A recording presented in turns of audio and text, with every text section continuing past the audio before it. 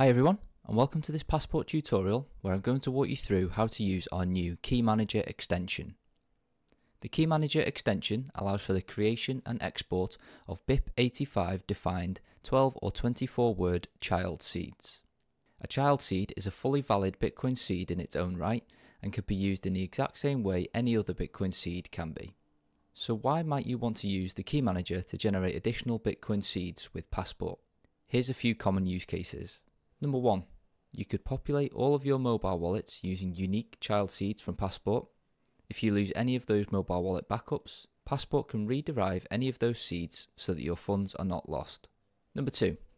Populate the wallets of your friends and family while sleeping safe in the knowledge that in the likely event they fail to properly back up their wallet, you can re-derive their seed and bail them out at any time. And number 3. Securely generate and back up yours or your family members' Nostr private keys. We'll be covering that in a separate video. Each child seed is completely unique and cannot be tied to the master seed or any other derived child seeds. And the beauty of the Key Manager function on Passport is that all keys are generated in a deterministic fashion from your Passport's master seed. This means that if any of the derived keys are lost, your Passport can re-derive them in seconds so that no funds are ever lost.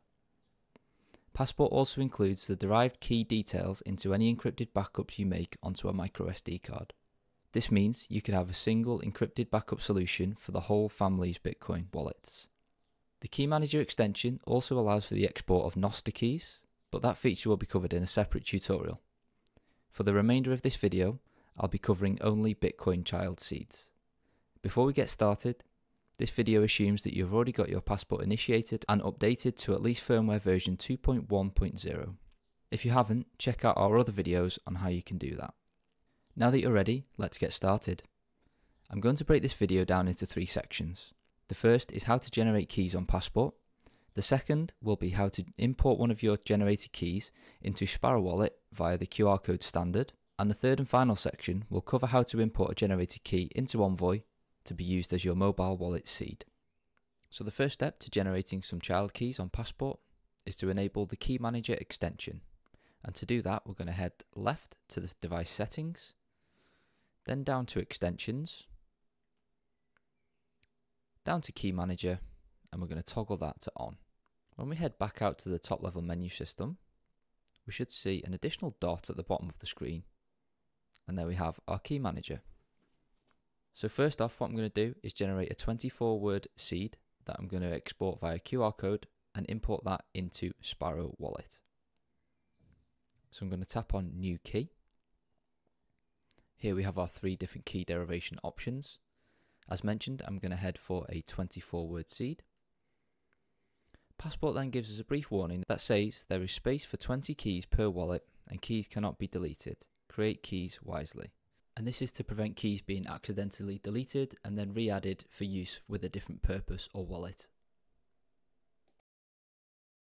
Next, Passport asks us to give the key a number. The default always starts at 0 and each additional key of this type will be incremented up by 1. Generally speaking, it's best to go with the default number that Passport suggests. Next, Passport asks to give it a name. Now this could be anything you like, but for this demonstration I'm going to give the key name for the purpose that I'm going to use the key, which is going to be Sparrow wallet.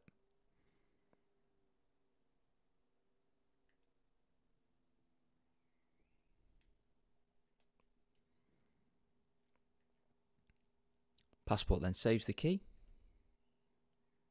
and there it is. If we click on that, we can view the details of the key, which tells us it's a 24 word seed and it was derived at key index 0.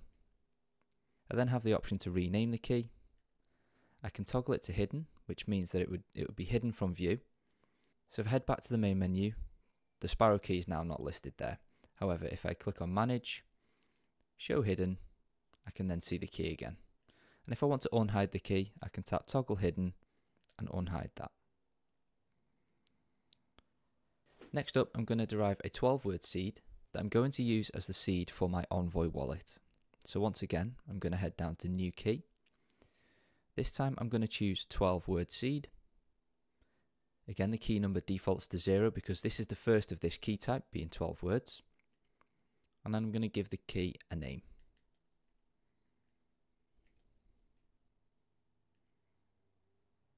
Once again, Passport saves that. And there we have our two keys listed. Clicking on the details, I can see that Sparrow is a 24-word seed at key index 0. And Envoy is a 12-word seed also at key index 0. If I was to add any subsequent keys in the 12 or 24-word format, the next key index that would be used by default would be number 1. Okay, so we've generated both of our keys on Passport. So the next step is to export them to the wallets mentioned. So first off, I'm going to do our 24-word seed over to Sparrow.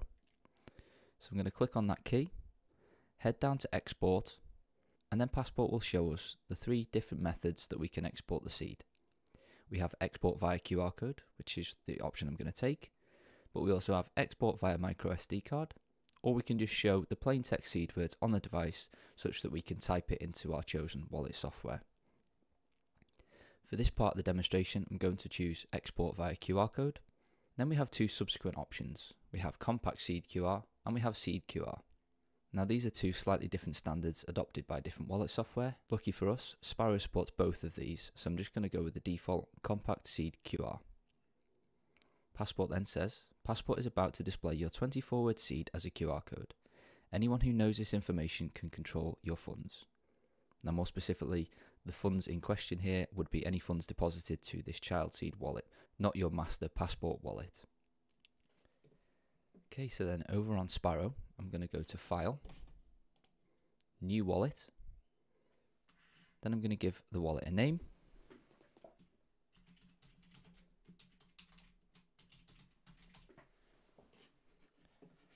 then I can click Create Wallet.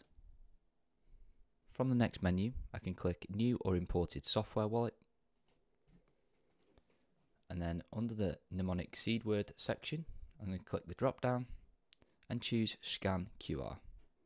That's going to open my laptop's camera, and all I need to do is hold Passport up to the camera so that Sparrow can read the information and import the seed in a couple of seconds.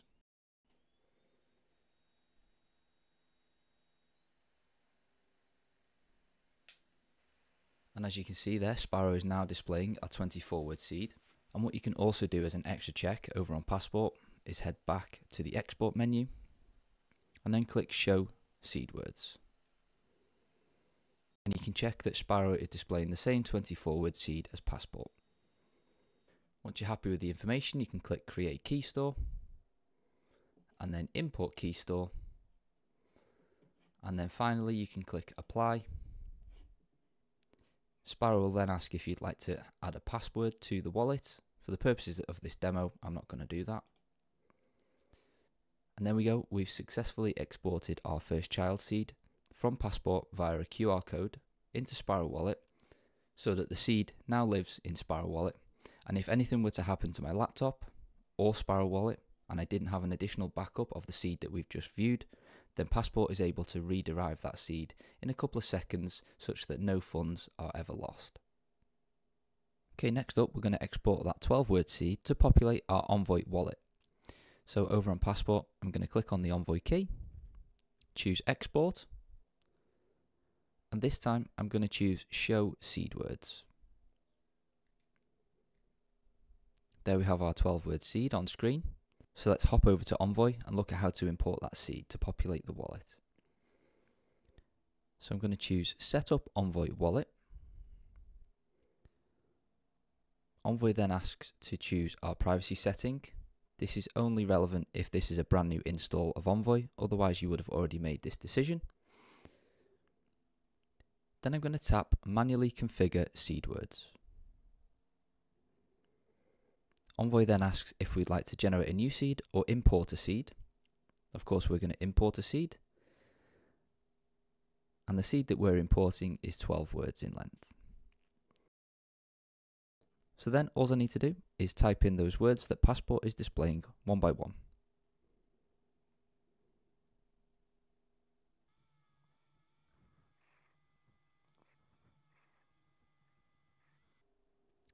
Then I can tap Done. Envoy then asks us if we would like to create or import a Envoy backup file containing wallet metadata such as labels, account information and connected devices. As this is a brand new wallet, I'm going to tap Create New Envoy Backup. Then I can choose the destination to save this backup file. For now, I'm just going to save that onto my phone. Then our wallet import is complete and we are ready to transact.